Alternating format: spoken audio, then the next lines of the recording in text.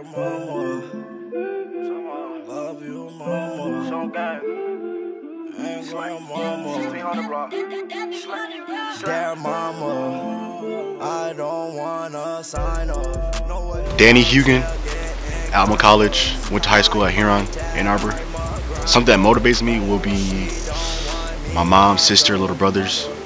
Accomplishment that I had was sophomore year against Hope College.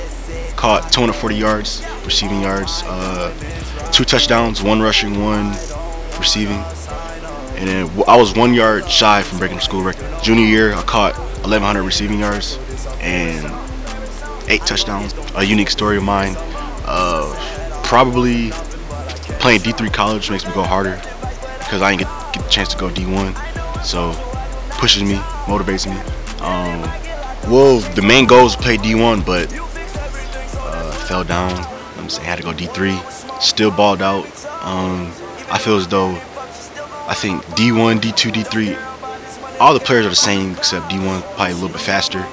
At the end of the day, I feel like I could play D1 and compete with the pros as well as too. So if I compare myself to an NFL player, I'd probably be Jarvis Landry, Tavon Austin, those 2 receivers. I'll probably model my game after. And then footwork wise, I think Chad Johnson is the GOAT, so I watch him a lot. So I think something that separates me from everybody else would probably be my athletic ability, catching wise, speed.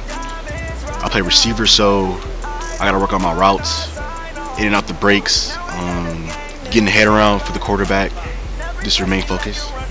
What can I bring for my future team? I would say this athlete can play both sides of the ball, special teams. Probably the best tangibles is catching the ball as a receiver. So for future goals, make it to the NFL, CFL, just be pro. Tell my kids I could tell their dad that I play in the NFL.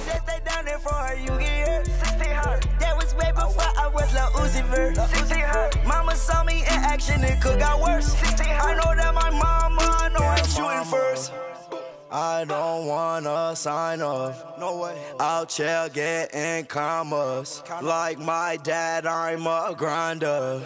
She don't want me locked up. Mama, I'm gon' wash up. Yeah, with my wrist, it lock up. All my diamonds rocked up.